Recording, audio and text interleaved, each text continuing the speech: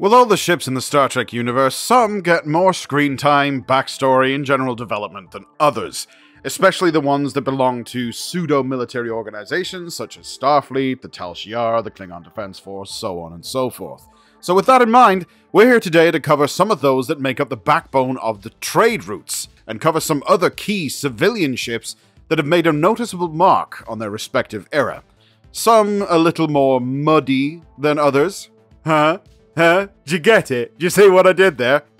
Greetings, lords, ladies, and sovereigns. I am, of course, Lieutenant Commander Dadam, and welcome to Trek Central. Before we warp into this video, as always, if you want to keep up to date with the latest Star Trek news, lore, more, and dad jokes, then make sure you hit that subscribe button to never miss a video from the team here at Trek Central. You can also follow us on social media for daily updates on the Star Trek universe. Okay, let's fly. Kapla, and greetings, warriors of the Empire! I am General Mustache of the House of Biscuit, and I am here to tell you this video is brought to you by Raid Shadow Legends. You have a phone, don't you? Of course you do! And you should be using it to play Raid Shadow Legends right now. Otherwise, you're missing out on a glorious opportunity. It's free to play, you know. One of my favorite aspects of Raid is the unique champions. As such, my favorite has to be Ethos, a high elven legendary champion. He's one of the best campaign farmers, thanks to his powerful area of effect attacks. As such, he is a star in the arena offensive battles. Putting Ethos to use in PvE content in Raid Shadow Legends is fantastic, as he can also clear waves in dungeons, Doom Tower, and even faction wars. A huge new update is landing in Raid this month with tons of new features, a brand new dungeon, and the introduction of Artifact Ascension. Players can battle through the Sand Devil's necropolis and earn the precious oil needed to take your artifacts to the next level. You can also get into the holiday spirit as new holiday champions are being added, so get ready for the festive spirit of Kalis. Did you know a legendary champion has been added? The Ronda Rousey is here! You can get Ronda for free right now, no matter if you're a new or long-time player. Simply log into Raid and play for 7 days between now and February 20th. Use the special code RAIDRONDA to get a bunch of cool, helpful items, such as a 3-day experience boost, 500,000 silver, and 5 full energy refills. Also, if you're an Amazon Prime member, you can get your exclusive rewards in Raid right now. If you haven't started playing Raid yet, make it so by clicking my link in the description or scan my QR code here on the screen. You'll get unique bonuses worth $30, a free epic champion, Rector Drath, 200,000 silver, 1 energy refill, and 1 experience boost, and 1 ancient shard, so you can summon awesome champions as soon as you get in game. All of this awesome treasure is awaiting for you here, and is available for 30 days for new players. But for now, my glorious message of conquest has been delivered. Enjoy the video, and thanks for listening. Long live the Empire.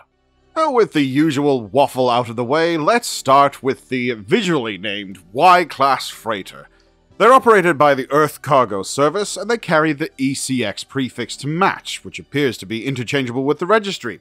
For example, the ECS Fortunate, or ECS 2801. The Y-Class was Earth's most common type of cargo transport, operated between the early to mid-22nd century. All Earth Cargo Service ships were regulated by a governing body known as the Earth Cargo Authority. This agency governed the Earth-registered interstellar cargo transport vessels and required them to gain a license to operate, which could be withdrawn if delivery was missed. I'm surprised any had a license at all, what with all the ones that were looted by pirates on their trips. I mean, you might as well just give the license to the pirates, come on. They were roughly 270 meters long, usually crewed by families, armed with phase cannons, and had magnetic grapplers. They were, or will be, the space equivalent of freight trains, in that they have several large modules, typically 8, all of which were individually pressurized and detachable, attached to their framework and hauled to various outposts along their trade routes, With a top speed of warp 1.8, the warp nacelles were built at the rear, inward of the cargo pods. It could take a year to cross star systems, and voyages of 5 years or more were common. Again, to use the Fortunate as an example, Captain Keen's family had been aboard for 3 generations by 2151. Given that the crews were often generational like this, they were referred to as boomers, a slang term for people that spent their lives on ships running cargo, which seems a bit of a weird nickname to give to people who did that. I mean, unless they count the amount of times the freighters blew up, I suppose. But did they blow up that much? Who cares? The crew of freighters needed to be self-reliant, as they could often find themselves away from help for weeks, and also vulnerable to attack from pirates after their cargo. Y-classes were only armed with basic phase cannons and some rudimentary hull polarization to defend themselves. Their weapons were often referred to as little more than a pop gun, which is adorable, as they only had a range of 9 kilometers or less, and were primarily designed to blow apart oncoming asteroids or debris in the ship's path. Most freighter captains route their phase cannons directly through the impulse engines, which at least gave it a bit more power, and had a better chance of repelling attackers. It also didn't take much to disable these freighters, even with the hulls polarized. It wasn't uncommon to come under attack from Nausicaan pirates, and the freighters had no hope of outrunning them, and often lost their cargo. Both lives and livelihoods were very often at stake in these ships. A notable ship of the class was the aforementioned ECS Fortunate, which found itself under attack from Nausian pirates. Nausian pirates? Yeah, maybe you've heard of them. They're similar to the Nausicaans, except they keep vomiting a lot. Slightly less infamous, but equally bad-tempered. But the Fortunate's weapons were completely useless against them, whoever they were. The design for the Y-Class was started by John Eves, who seems to be becoming as popular as ablative armor at this point, but was ultimately completed by Ron B. Moore and the VFX team. Legends all. While there are still frequent references to Earth freighters in the TOS era, they have never actually been seen, not until a single one popped up in the animated series, but it didn't feature on The Next Generation or on Deep Space Nine. When the script for Fortunate's Son called for an Earth cargo ship, well, there wasn't much to go by. The script dictated a lot about the design, making it clear it was supposed to be massive and required one of the pods to be blown off during the episode. Eves had 3 alternative drawings for the ECS Fortunate, by extension the Y-Class, all of which shared the same basic architecture of a central framework and multiple cargo pods on either side. One of the designs was a cab at the front, where the nacelles were attached and essentially worked as a tug. This design was rejected in favor of the other 2. Producers understood that the drawings weren't final, and Moore wanted to design the ship for specific shots, such as a shuttle docking to the main cab, so there had to be a clear view and an accessible docking hatch. The final product wound up being a cross between the 2 accepted concepts. Whilst one on the left looked aerodynamic, it wasn't necessary.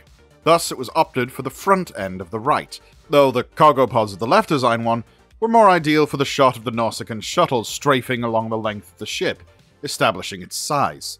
A teaser shot of the ship looking down the main body of it, between the cargo modules, in what Moore described as a Grand Canyon flyby, really helped sell it. Going backwards through the alphabet, we move on to the J-Class, running 40 meters shorter, but also operating in the 22nd century as part of the Earth Cargo Service, and like the Y-Class, it was often run by families. ECS Horizon was the birthplace of Travis Mayweather, the best pilot you could have for the time, until... Oh hell, I'm the best pilot you could have. Zip it, Locarno. You're not who you say you are. It was not uncommon for the crew to wear several hats, as it were, to keep the ship running. Tinker, tenor, doctor, spy, not the Voyager episode. Hell, cooking for the crew on the reactor probably wasn't even given a second glance. And despite being a little bit shorter, the Class J also topped out at warp 1.8, but usually run at lower speeds to not stress the engines too much. They were again equipped with 2 plasma cannons and that hardened shell stuff, electric fences, yes. The forward section of the J-Class could decouple from the cargo module that it was towing in much the same way the cab of a lorry would detach from its trailer. Once free, the drive section was faster and much more maneuverable, which, yes, makes perfect sense. The bridge was small and rather basic, even by Defiant standards. Most consoles operated from a standing position. The command chair was at the center of the room, and the helm and navigation console were at the front, and there were multiple stations lining the walls. Seriously, I've seen bathrooms larger than this. I mean, how on earth do the crew keep composure if they're in a tense situation when they are literally jammed in there like sardines? I mean, if you catch my meaning here, there are enough noxious gases running through a ship as is, without that many people being squished together in close proximity. While other ships of the class, and indeed the Y-class, were often attacked by pirates, disabled, pillaged of their cargo, or worst case scenario, destroyed, although that probably wasn't such a bad thing for people sandwiched into the bridge, Travis wasn't about to let it happen to his home ship. When Horizon came under attack from razors? Nauseous razors. Feels like that should be on lower decks. When Horizon came under attack from raiders, he took it upon himself to modify the plasma cannon, which was instrumental in staving off an attack, and the mod remained in place, even after his brother berated him for leaving for Starfleet and living in luxury by comparison. Yeah, because the NX-01 was luxurious. But then walks back in and makes changes as if it was his place. But the intent was more to atone for his leaving, and a desire to share things that he'd learned in his time away. The design of the J-Class was, in fact, taken from one of the rejected concepts of the ECS Fortunate from Enterprise Season 1. So he got his way with having the nacelle at the front of the tug instead of it being an all-in-one ship with the nacelles at the back. The ship was to immediately be recognizable as the same type, a cargo freighter of the ECS, as you would be able to look at a ship with a primary saucer or hull, engineering section, and 2 nacelles at the back and know it was Starfleet. Even though the script called for the ship to separate, Eves didn't bother to fully design the cab as an individual ship, just a bunch of separation lines, as he was confident that the VFX team could handle it. Next, we roll on to the Arctic 1, which was a research ship, also operating in the 22nd, out of Earth Science Institute this time. It had a length of 80 meters and a top speed of warp 1.4, and it carried 5 crew and a further 25 mission specialists. As a pure research ship operated by a non-military organization, there were no weapons to speak of. Guess what it did have, though? You got it. Electric fences. No electromagnetic hull plating. Now, in appearance, it resembled a giant snowmobile, which was a bit on the nose, and had 3 landing skids, allowing it to land on snowy terrain. As the name would suggest, Arctic 1 was outfitted to operate in extreme cold weather conditions. The cockpit, or bridge I suppose, was located at the very top of the vessel, and the rest housed science labs and living quarters.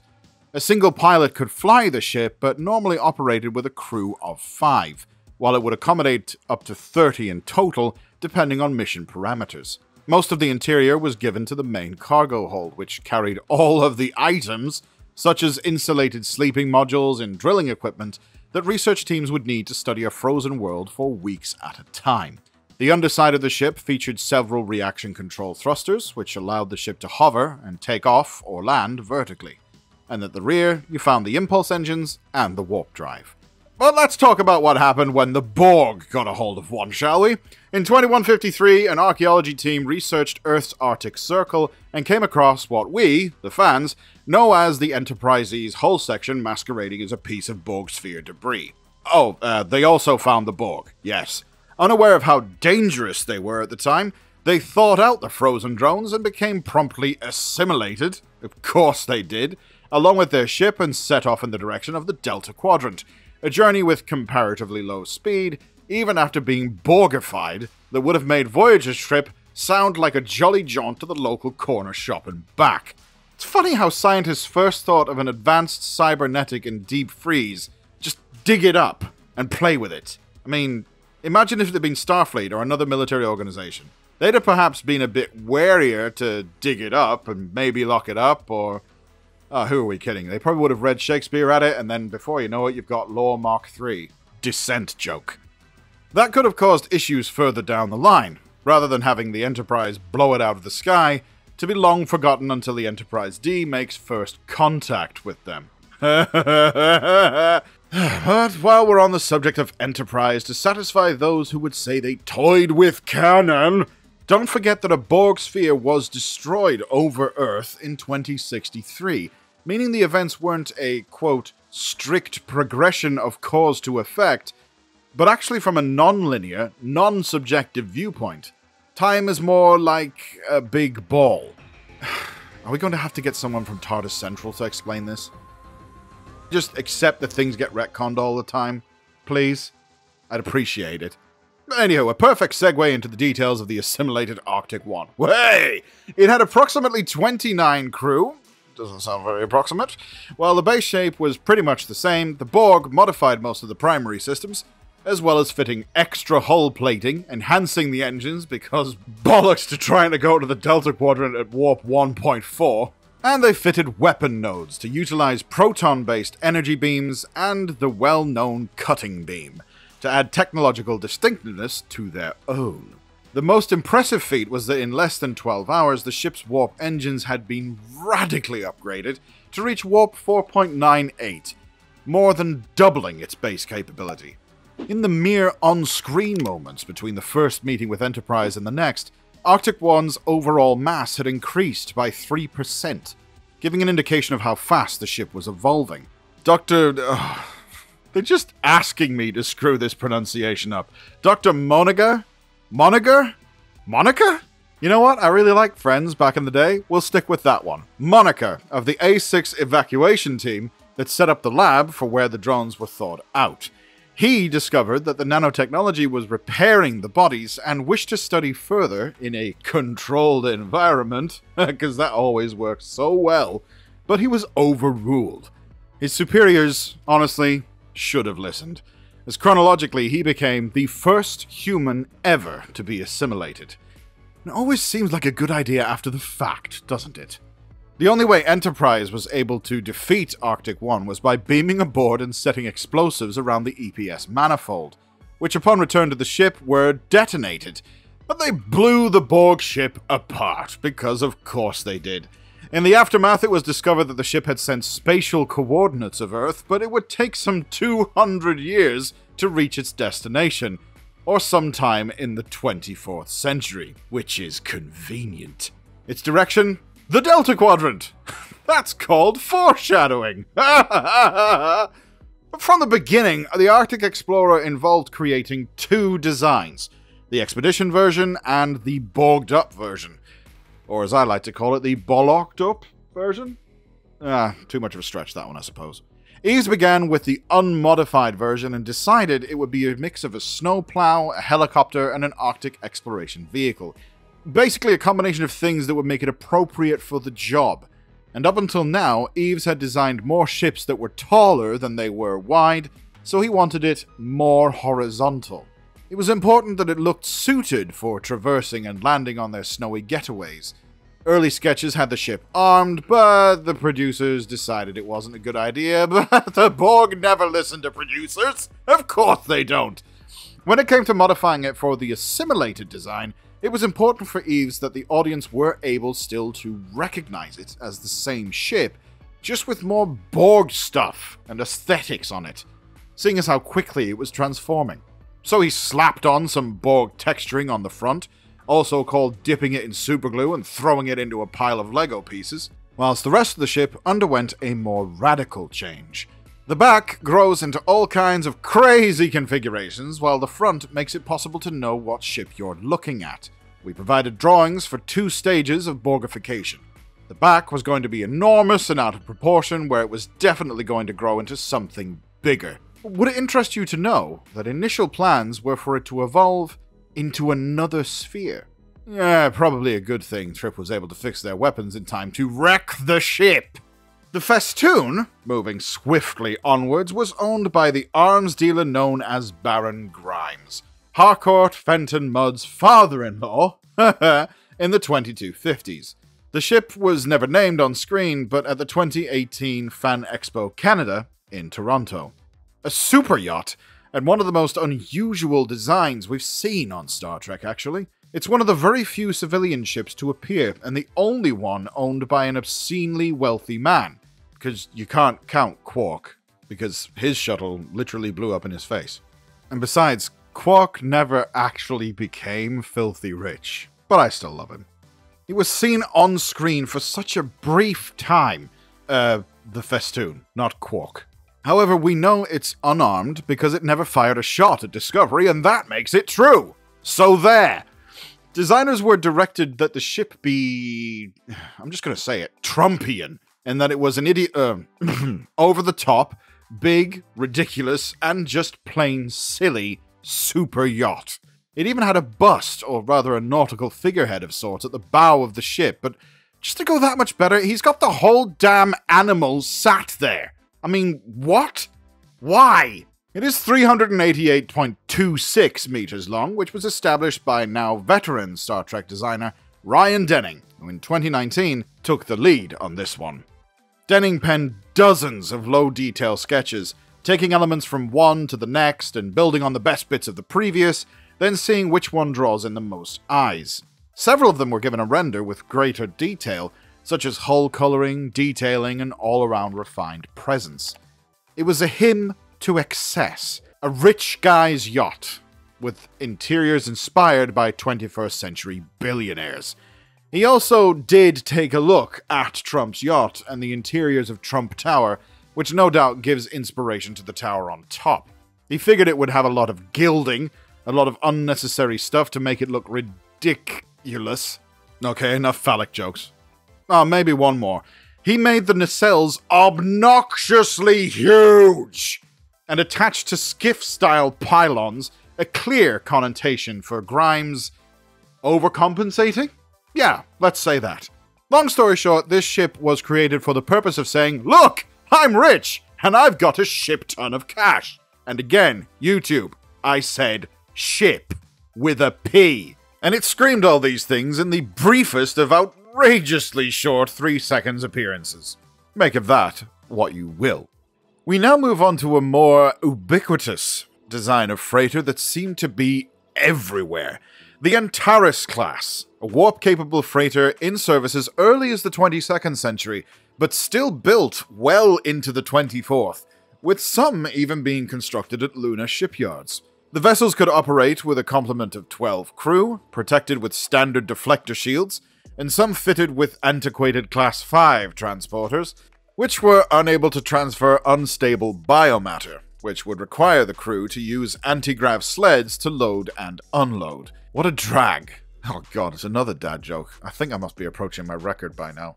But they were more than capable of hauling various types of freight, including a variety of ores, and these included themselves, but were by no means limited to duridium, inertium, dilithium, and some of the lesser-known elements of unobtainium, transformium, made-upium, get-a-bit-of-thatium, and of course the extremely well-known bullshitium, itself a critical component in the manufacture of plot armor.